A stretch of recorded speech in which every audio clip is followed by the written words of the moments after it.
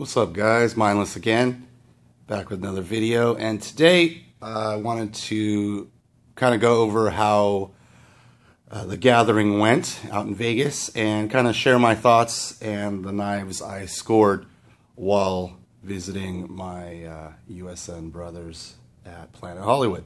So for those who don't know, this past weekend, Labor Day weekend, was the annual Usual Suspects Network gathering, and this was number 7. It's an opportunity for members of the USN to get together and kind of meet each other, trade, and in addition to that, it's a world-class knife show. And all the top makers were there. Obviously, a couple couldn't make it, but the majority of the makers that are relevant right now are there. So I guess the best place to start would be, what are we looking at? And these are the actual scores that I got while at Blade, or rather at the gathering. And let's just start with those. So the first one I'd like to share with you guys is a new model from a very popular maker, Tim Curry. Tim won Best New Knife Maker at the gathering, so congratulations to him. And this piece actually was his personal carry. This is his new model called the Sakari. And I was able to get this right out of his pocket. We were talking, and he was gracious enough to sell me the knife that he was carrying. This is his prototype, I guess, or personal carrying while he tests the new model. And couldn't be more stoked to have it in the collection. I'm a big fan of Tim's work, and to be able to get his own personal carry is kind of an honor. So you're looking at the Sakari frame lock folder, titanium pivot collar. It's a gorgeous piece. There's his maker's mark on the blade. And this knife, you could see signs of wear, and I think that's what makes it even more valuable to me, at least. So that's the first one. The next piece is from Gus Sacchini, GTC Knives out of Brazil. And this is his new model called the Stampede. An absolutely beautiful piece. Stunning Damascus bolsters with Mokutai inlay. On this side, it's a Damascus bolster as well. It's actually acting as the over travel stop. And more important than anything, this is a spring-loaded tab model. So SLT fires outstanding. So that was from Gus, and that was a gathering delivery that was delivered to me as soon as I arrived. Next is from Walter Randolph. This is the Wyvern model. An absolutely beautiful example of it. So beautiful dammy blade. There you can see his maker's mark. Looks like a copper pivot collar on both sides, back spacer, floating back spacer, and then a Damascus pocket clip as well. But just absolutely stoked to get this. This is one of his lottery pieces, so I was lucky enough to score this. And I'll kind of go in more depth of how I got all these pieces and yada, yada, yada, but I just wanted to let you know what we're looking at before we get going on the discussion and my thoughts. Next to that is another Walter Randolph, and this is actually the prototype of the small Wyvern. He made mini versions of his blades, and this was the prototype for the small version. And you can take a look at the maker's mark, and you can see it labeled as WR prototype.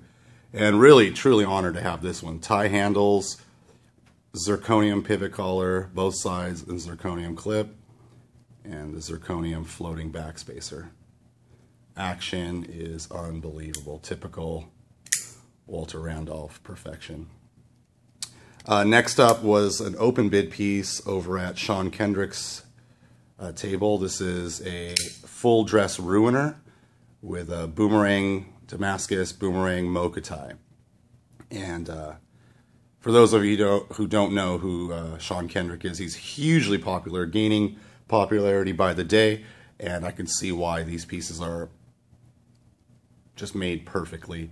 And to have such a hardcore, aggressive piece done in a dress model, just over the moon stoked with it. So really, really proud to be able to get this one, and this one was an open bid that I won. Next up is from Kirby Lambert out of Canada. This is his mini dress blitz with Damasteel and Mokutai. Just a gorgeous, gorgeous gentleman's carry. Zirconium over travel stop, disc, zirconium clip. And then you can see on the backspacer, it's also Mokutai floating backspacer. And guys, this thing is executed perfectly and very different style for Kirby. Honestly stoked to have it. This was a lottery piece. And the final piece that I was able to score, and probably the Mac Daddy of all the pieces I got while there, was this is Todd Rexford, his open bid entropy model, and unbelievable. I'm probably going to do a video just on this piece alone because there's so much to talk about. Custom made pivot, Timascus inlays, darkened tie, Timascus clip, and the action, guys, is just phenomenal. Absolutely stoked to get this piece. This is one of the pieces that I actually traveled, planning to bid after, and there's a cool story behind it, and I'm just stoked that it's in my collection now. Again, absolutely perfection. Nothing less than perfection from Todd Rexford. So, The Gathering. It is quite a different beast than Blade Show. So for you, so you know the background, I've never been to a gathering before, and I was very much looking forward to meeting all these guys that I interact with regularly on the USN. And this is the way to do it. If you compare Blade Show to The Gathering, the Gathering, literally, like no exaggeration, is probably a tenth of the size of the Blade Show. Where Blade Show has makers from, sword makers and old-timey fixie-style knives and, slippies and all that stuff. At The Gathering, it's a little bit more tactical blades that, from makers that we all know and love and who's popular.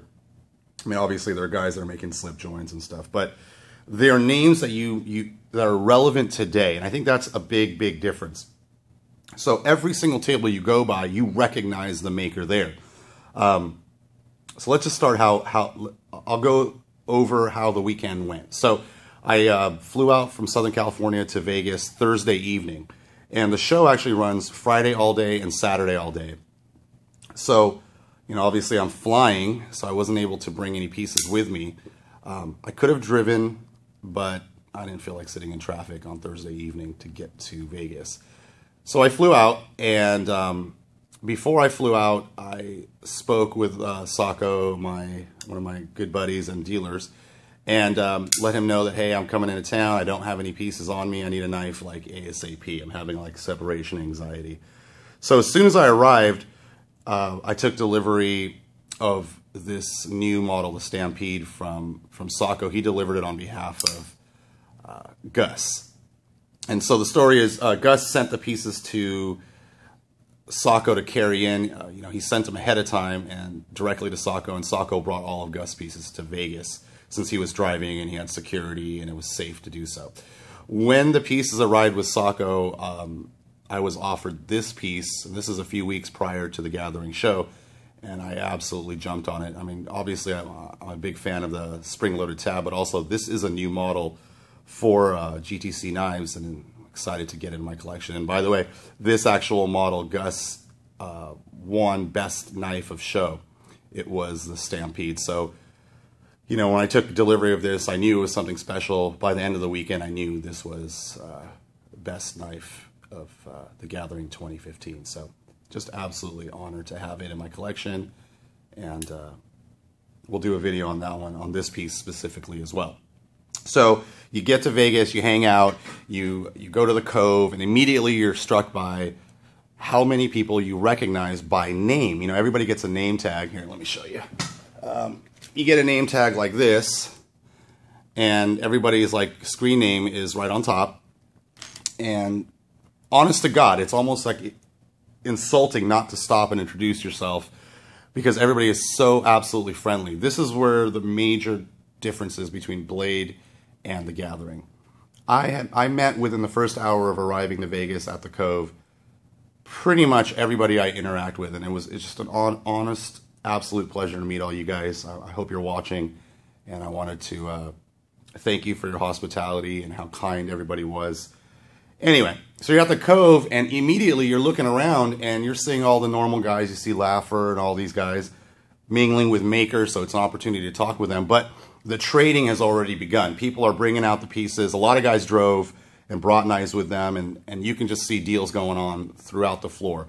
And the gathering was held at Planet Hollywood, and what they did was they took out like basically a nightclub. They rented out an area that was, you know, for a private event, and you had to show your credentials to get in. So it was a very safe, kind of knife-friendly environment where you can really geek out and share your thoughts about knives without feeling like you're just some kind of weirdo talking about knives. So for that, I'm just truly grateful. I was able to fully geek out and let, you know, my knifey hobby go buck wild.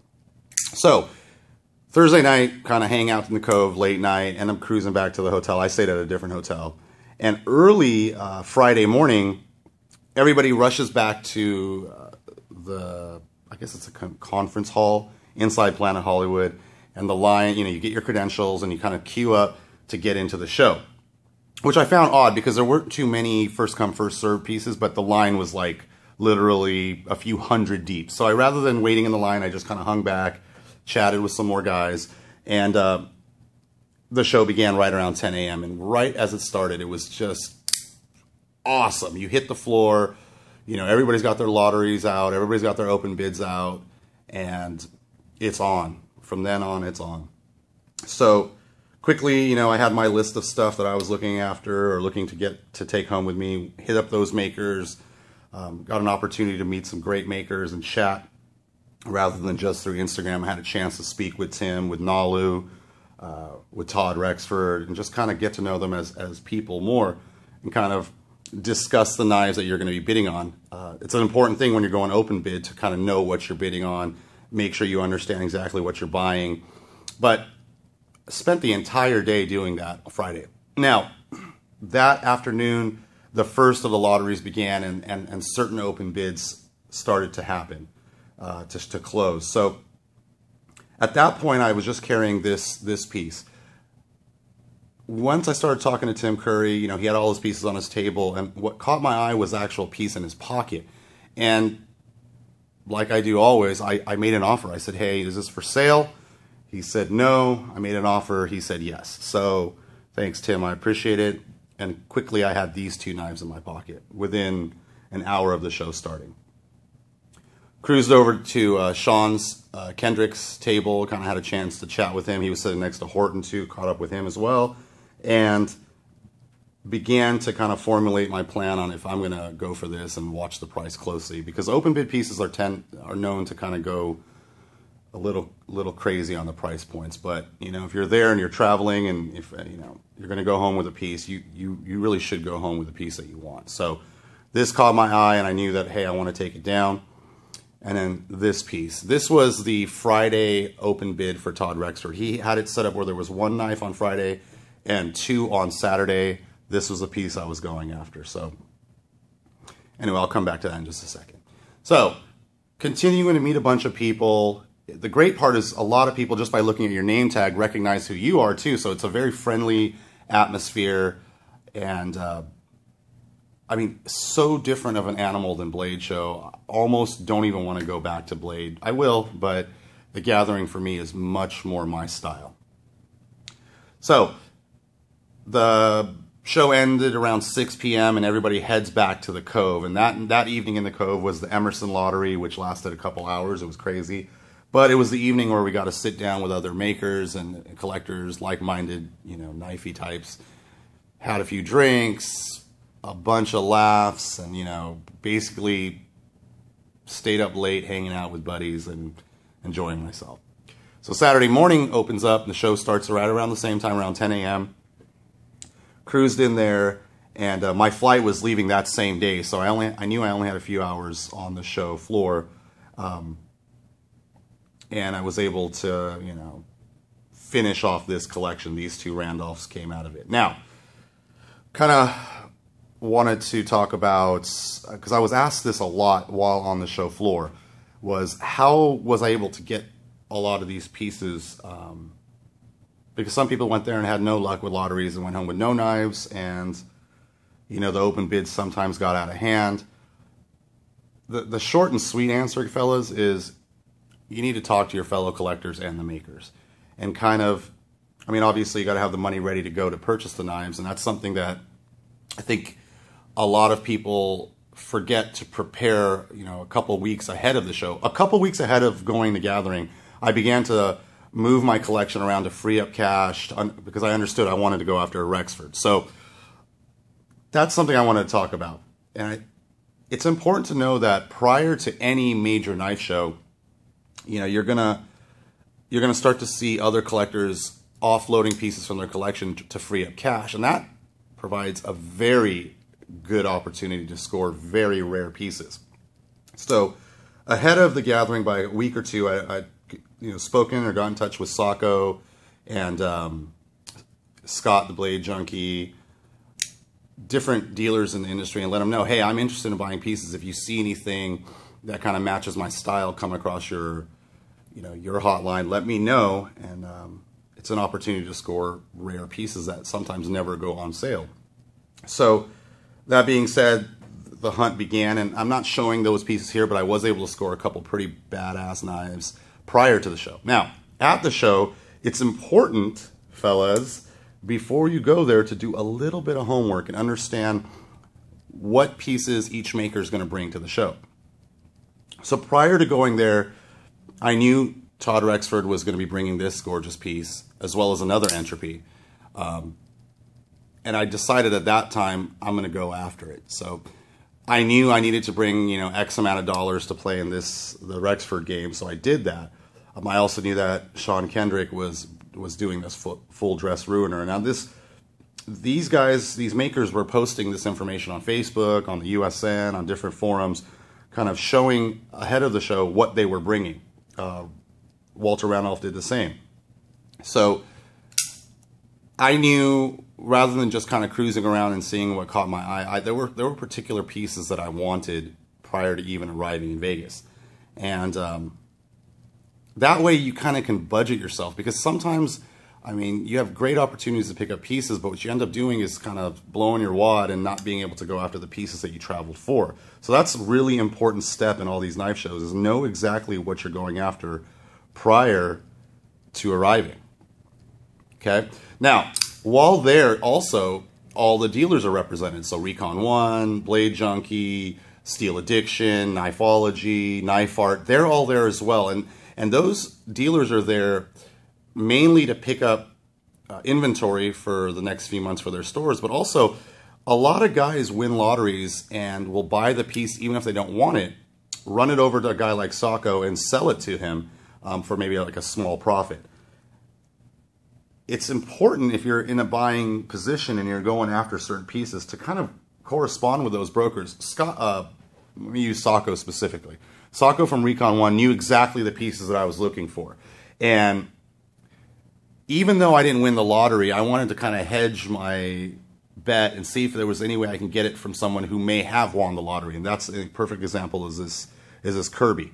I did not win the lottery, but I wanted this piece. And when the gentleman who won the lottery got it, he ran it over to Sacco. Immediately, Sacco knew that I was interested in it. He let me know he had acquired it, and I told him I'm taking it. So I was able to get a lottery piece for a very good price while still at the show. Now, nothing is more, the best example of that would be this. So once I started bidding on the Entropy, I quickly began to see the people I was bidding against were friends of mine. And one of the guys who is really going after it is a very good friend of mine, a collector that I respect greatly. Todd, killer Instagram feed. I'll put a link to it down there, but just a guy with great taste in knives. So I saw that he was going after it, so I decided to back off, and I would go after the open bid the following day, because there was 2 Entropies. And he kind of knew I wanted a knife too, because obviously he saw that I was bidding on it. When he won the open bid, within an hour, I think, after handling the knife and carrying it, he knew that it wasn't for him. And Sacco knew that I wanted this piece, so a deal was quickly struck, and I was able to get this piece at the same price effectively that the winner of the open bid paid. So I didn't pay over what the auction price was. So just absolutely stoked. Sometimes, guys, patience is what gets you the knife. You know, you may lose the piece initially off the maker's table, but if you really want it, you know, I would actually go to the winner of the piece and say, hey, if you ever want to sell it, or if you want to move it right now, I'm ready to pay. So I was able to get that. This was just an open bid piece. It was for this Kendrick. It was myself and one other bidder, and I had to have it. It's absolutely gorgeous. I think I'm going to make a video specifically just on this piece as well. Sean Kendrick is doing amazing stuff, and his popularity is growing by leaps and bounds. So that's how you get down, guys. Now, at the end of the first night when I was in the Cove is when these pieces started to become available to me. This piece was, this prototype Wyvern for the small one was a deal that was struck between Walter Randolph and Sacco. And Sacco knew that I was interested in, you know, the piece I was on Walter Randolph's table. So he quickly offered it to me, and you know I jumped on this. I mean, how rare is it to get within the maker's mark, the word mark prototype in absolutely perfect condition. So I was able to score this piece that way through a dealer on a deal directly with the maker. It's basically, at the end of the day, you have to do what you have to do to get the pieces you want.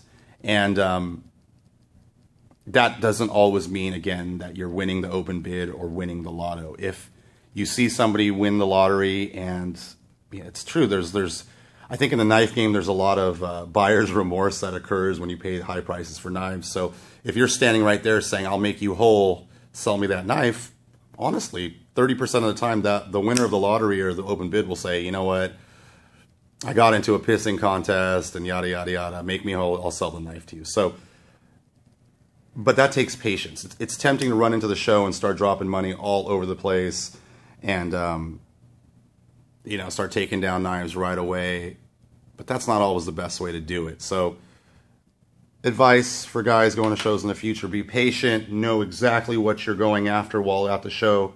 Maybe have a little bit of contingency cash for any pieces that jump out at you, you know, that look amazing to you at the time that, you know, while you're there. But definitely know what you're going after before you arrive. That way you can budget accordingly. And for me, I honestly, for a first gathering show, I feel as though I scored some of the most beautiful pieces that were offered up, period. For me, I think this Kendrick was getting a lot of attention. This Entropy was getting a lot of attention. Randolph's work was getting a huge amount of attention. Gus winning Best Knife of Show and Tim winning Best New Maker. I think these knives represent what the best Gathering 7 had to offer. So truly stoked to have it, to be able to come home with all these pieces. So forgive the rambling.